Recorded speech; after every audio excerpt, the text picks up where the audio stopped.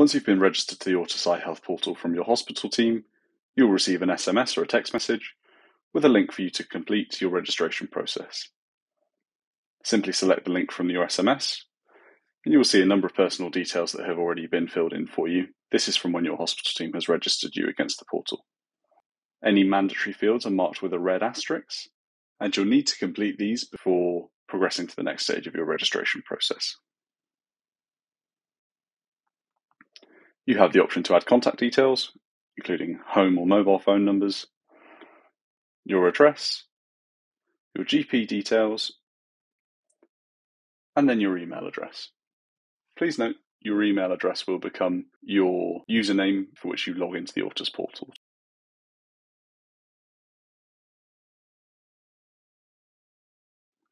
You can set a password,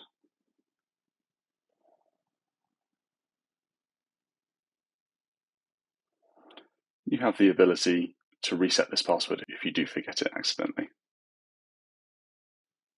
In order to verify your profile on registration, we will send an authentication code to you. This is a one-time password, which will be sent by SMS. Simply enter the code, and then you'll be told that your registration has completed successfully with your username set as your email address.